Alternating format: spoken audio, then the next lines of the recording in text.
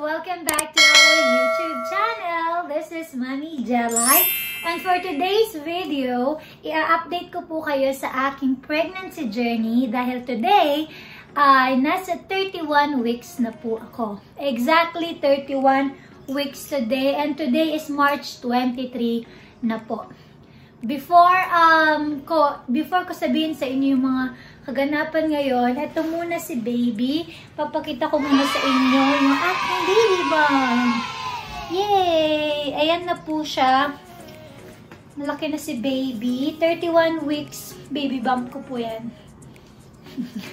So, ayan. 31 weeks. So, last vlog ko po, may na-share ko sa inyo yung mga results ng aking mga ultrasound, ng mga test.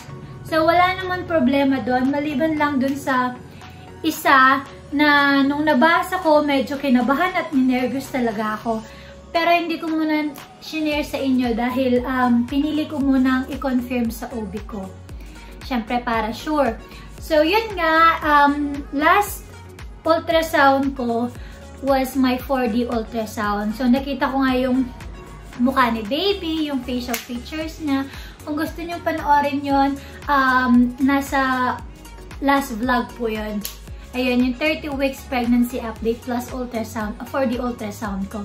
Yun, nakita nung nag-ultrasound sa akin kasi po na merong cord na nakapaikot sa leeg ni baby. So, isang cord na nakapaikot sa leeg ni baby, and yung mga cords niya nasa harap ng mukha niya. Ayan. Ito po yung picture nung nakita dun sa 4D ultrasound ko. Ito yung picture na merong cord sa leeg ni baby. At ito naman yung picture na pinakita nung sinabihan ako nung nag-ultrasound sa akin na nasa harap ng mukha niya yung mga cords niya. So, last Friday, yun yung check-up ko sa OB ko. So, tinanong ko siya according dun sa result ng aking 4D ultrasound. Sinabihan ko siya na may mga ganun cord nga na nakita sa leeg ni baby. Siyempre, kinakabahan ako, no? Kasi, medyo delikado kasi yung ganung sitwasyon ng baby, eh. So, ang sabi niya sa akin, huwag daw ako mag-alala, don't worry, kasi yung iba na ino-normal pa naman nila at hindi naman aapektuhan yung baby. So,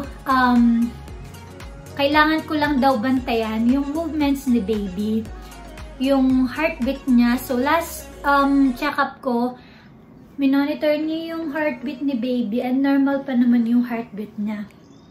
Yun, normal yung heartbeat niya. So, after nung check-up kong yun, nag-start ako gumamit ng baby kick. Baby kick counter app.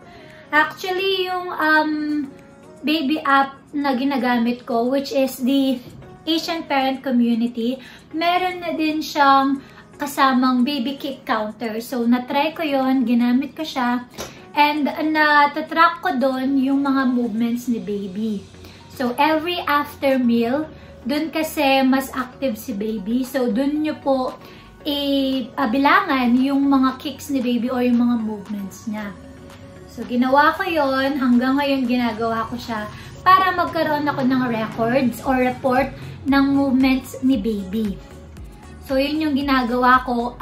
In case daw na may mga pagbabago sa mga movements ni baby, kailangan kong abisuhin yung OB ko sa mga pangyayari sa mga movements ni baby. Kasi may tendency daw na humigpit yung cord na nasa leeg ni baby. So, yun yung nakakatakot. Kasi pag humigpit yun, mahihirapan siyang huminga. Of course, mahihirapan siyang huminga. And pag nangyari yon, hindi ko na daw pwedeng i-normal si baby. Kasi at risk na yung life niya. Hindi siya pwedeng mailabas ng normal pag humigpit pa yung cord sa leeg niya. So, matic CS na daw ako nun. Okay lang naman sa akin kung CS or normal. Gusto ko lang mailabas ng safe si baby, of course. Hindi naman ako magte-take risk na mag-normal kung alam ko naman yung magiging komplikasyon niya pag nag-normal ako, di ba? So, kung ano yung mas good, mas safe para kay baby, dun ako. So, pero gusto ko pa rin naman mag-normal.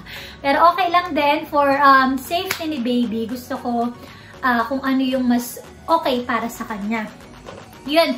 And natanong ko din sa kanya yung about sa placenta ko. Na-share ko na sa inyo yung position ng placenta ko. Ako po ay placenta posterior. And yung natanong ko sa OB ko, yung about din sa placenta ko na may grade. Placenta, grade 2, no previa. Yun yung nakalagay dun sa ultrasound ko. Ilalagay ko na lang yung picture niya dito. Grade 2, natanong ko sa OB ko kung ibig sabihin nun. Ang sabi niya sa akin, meron daw mga grades yung mga placenta natin from grade 1, 2, 3, and 4. So, yung sa akin, currently grade 2. Ibig sabihin, hindi pa daw ako pwedeng manganak. Of course, masyado bang maaga para manganak ako, di ba, mommies? Pero ibig sabihin, pag nasa grade 3 or 4 ka na, pwede ka na daw manganak nun. Yun yung sabi sa akin ng OB ko. And then, yung no previa, goods daw yon. Kala ko kung anong ibig sabihin nun, kung wala akong ano, or... So, nagtanong ako sa kanya, ibig sabihin daw nun, hindi ako placenta previa, which is yung mga mababa ata yung placenta ng mga mommies na ganun. And usually, sila yung mga dinudugo. Yun. So, fortunately, hindi tayo ganun. Mataas yung placenta natin, at okay na okay daw yun para sa akin. Sabi ng OB ko. Ayun. Yun yung mga natanong ko sa kanya. So, yung mga napapansin ko ngayon, mommies, kapag pumapadyak si baby, nag-aalon-alon na yung tiyan ko.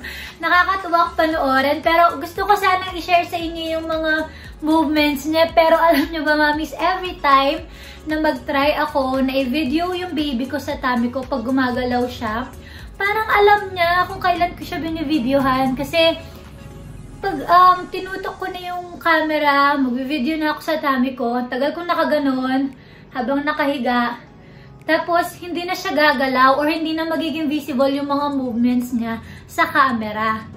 Ilang beses kong tinry hanggang sa sumuko na ako. Kasi gusto ko sanang magkaroon ng clip ng mga movements ni baby, yung nag-aalon-alon. Talaga, gusto kong pakita sa kanya yun paglabas niya, pag alam niya na. Kaso hindi talaga ako makakuha ng clip, mga mommies. Nakakainis, ayaw niya magpa-video, camera shy. Diyos ko. Pero okay lang naman. So, hindi ko ma-share yung mga movements ni baby. Yun nga lang, pag pumapadyak si baby, gumagalaw siya. Dahil nga yung paa niya, dito na banda sa may right ko. Right ribs. Yun. Napapadyak niya yung ribs ko, mga moms. Ang sakit-sakit na ng ribs ko. Actually, parang yung feeling niya, parang may pilay na siya, ganun. Tapos, pag natatamaan siya, parang may sharp pain. Hindi na ako makatayo hindi na ako makahiga ng right side kasi masakit na. Unlike before, ngayon puro left side na lang ako. And then, pag tumatayo ako ng pa-right, ang sakit talaga, hindi ako makatayo. So, tumatayo ako ng pa-left. Ang hirap tumayo pag nakahiga ako. Kasi sumasakit to. Yung ginagawa ko, in-advise ako ng OB ko na cold or hot compress ko siya. So, ginagawa ko, kino-cold compress ko siya. Kasi ayoko ng hot dahil napaka-hot na nga ng panahon ngayon. Mag-hot compress pa. So, yun nga. Cold compress yung ginagamit ko dito. Nilalagay ko dito sa, parang dito sa part na to. Ayan, yung breast. Pinakababa ng breast ko. Ayan, masakit siya ngayon nga. Hindi na natatanggal yung sakit niya. Pero, bawal naman uminom ng kahit anong pain reliever yung buntis. It's not safe. Yung safest pwedeng inumin ng mommy is biogesic lang. Pero ayoko din umiinom ng biogesic. So, tinitiis ko na lang siya. Malapit na din naman lumbas si baby. So, yun lang. Nagre-ready na rin pala ako sa aking hospital bag. I-vlog ko po yun. Another video yun. I-share ko din sa inyo. As of now, mga kulang-kulang pa. Kaya hindi ko muna ma-share sa inyo. So, yun lang mga mami. Thank you for watching this vlog. Happy pregnancy po. Bye-bye!